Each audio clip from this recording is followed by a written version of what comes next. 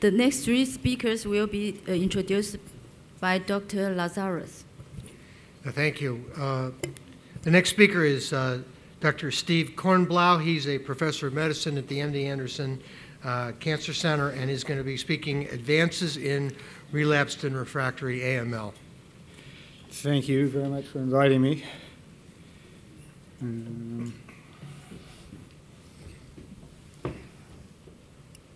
So the slides that you're going to receive in your book have a lot of detail, not all of which I will be able to cover in the 15 minutes that are allotted.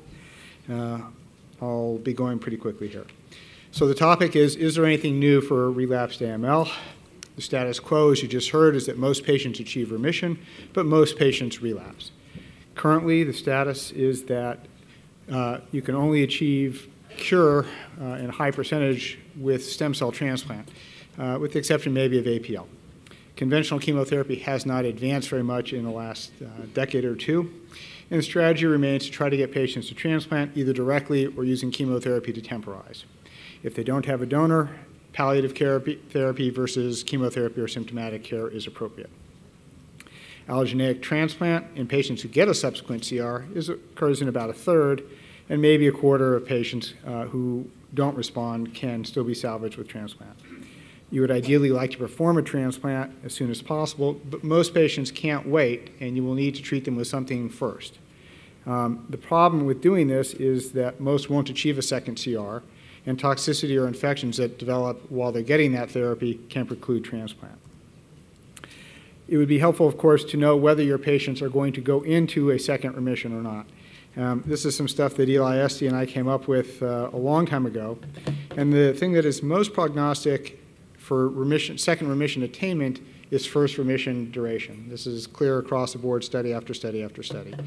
Breaks at 2 years, 1 to 2 years, less than a year. Some groups use less than 6 months. In a simplified version of the thing at the bottom, we showed that if you had not had any prior salvage attempts, you had a 47 or 72% chance of getting remission. But once you had failed one salvage, your chances dropped dramatically. Now, in the expanded thing on the bottom, we would suggest that you could use this sort of triaging to say that these patients who have a high chance should go to standard combination chemotherapy. These patients who have a lower chance of response are good candidates for phase 2 trials, and these patients are not going to respond to conventional therapy. You should send them directly to phase 1s. There are models for predicting survival after relapse as well. On the right is a European Prognostic Index. On the left is the GOLAMS, a later adaptation. Both of these, again, use CR1 duration with somewhat different cut points. Cytogenetics, GOLAMS uses FLT3 ITD, whereas the EPI uses age and prior stem cell transplant. Again, you can sum up the score of the points, and this will give you an idea of what your chances are of a second CR and what your chances are of survival at 1 year and with EPI at 5 years. FLT3 ITD has also been shown to be poor prognostic marker at relapse as well as at diagnosis in a study by Dr. Ravandi. However, this was done before the advent of anti-FLT3 ITD agents, so this might need some modification. Before we can assess if new therapies are better, we need to know what we achieve with current combination therapies. One of the more common ones, if you're not going to go back to idarubicin Ara-C, is mitoxantrone etoposide, often in combination with Ara-C. In this study by Archambaud, they had a good CR rate of 60%, again stratified depending on whether patients had first CR of more than 6 months or less than 6 months. But I'll point out that they had a high percentage of favorable prognosis patients in their group. Stem cell transplant helped, but if they didn't use it, median survival was about 7 months. There have been a large number of combination chemotherapy phase 3 comparison trials performed. And there's this slide, and in the book, another one from Stefan Fodderl. And you'll notice that the response rate is pretty steady in the 40s to 50s, and the median survival is pretty steady at 6 months to a little bit more. Fludarabine Ara-C G-CSF, or the FLAG regimen, is also commonly used in the salvage setting. This table shows 5 different trials using it. And again, you have a CR rate generally in the 50 to 60% range, with median survival of about half a year to a little bit longer. This table from Stefan Fodderl shows a variety of different trials that have looked at FLAG or CLAG with clodarabine in combination with other agents.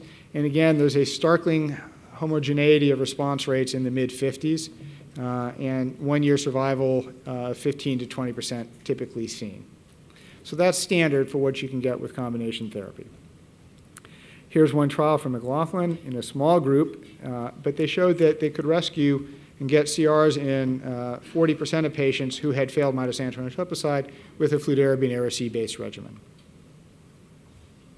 There are a variety of single agents that have been approved or that are commonly used in relapse setting, and I'll go over these briefly.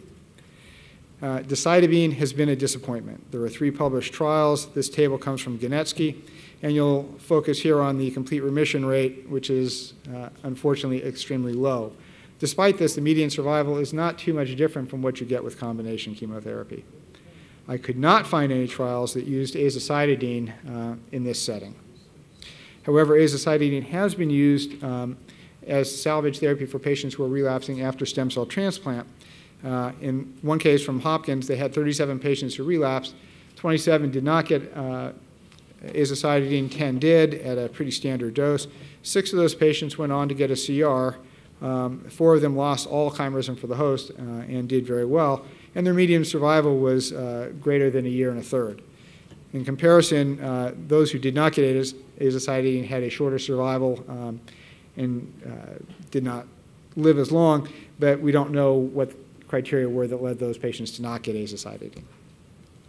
Clofarabine has been looked at as a single agent or in combination, in this case with intermediate dose Ara-C, in studies that started by Stefan Fodderl. And again, you get the same sort of response rate that we've seen with other combination chemotherapies. If you combine Ara-C plus or minus clofarabine in a large randomized trial, depending on whether you look at primary refractory or relapsed, the CR rate is almost double with the addition of clofarabine, and that was statistically significant, but the median survival was disappointingly similar between the two. If you add G-CSF to that combination, maybe your CR rate goes up a little bit, and maybe your overall CR duration goes up a little bit. Clofarabine has been used as a single agent in the elderly and the infirmed in 2 studies out of England, the UWCM and the BioV. The criteria are up here for you to look at. And again, you have CR rates that are typical to perhaps a little bit lower, but again, remember, this is an elderly and infirm population. If you got a CR, you lasted close to 1 year.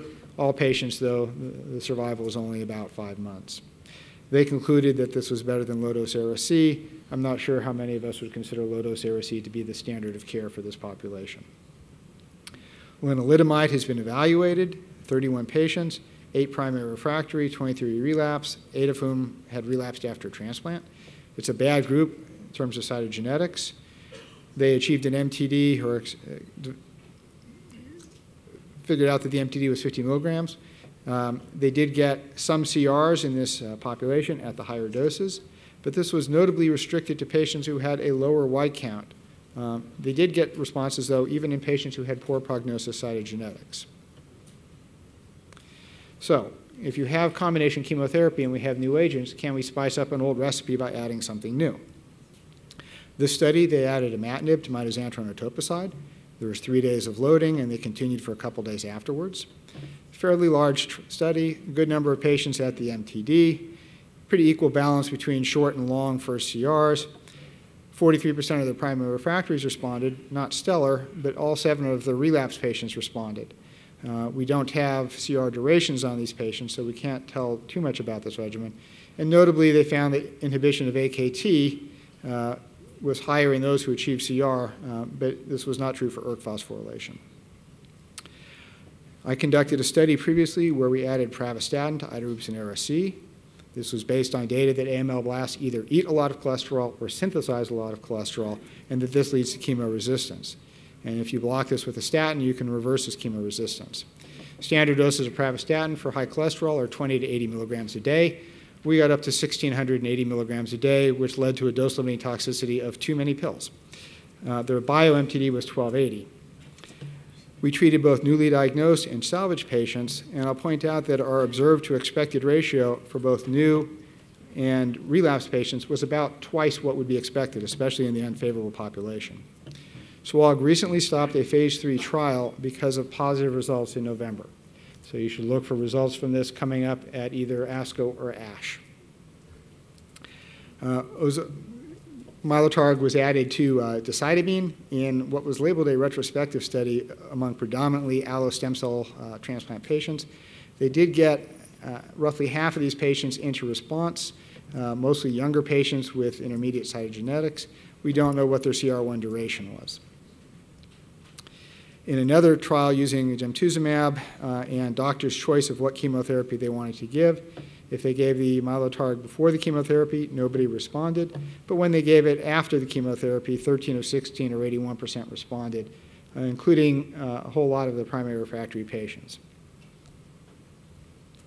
Vorinostat has been added to idarubicin Ara-C by Dr. Garcia-Minero in newly diagnosed patients, and it's getting a pretty good response rate in this population. Since most of our relapsed patients won't have seen vorinostat, if you're going to consider idarubicin Ara-C, it might be reasonable to add vorinostat in.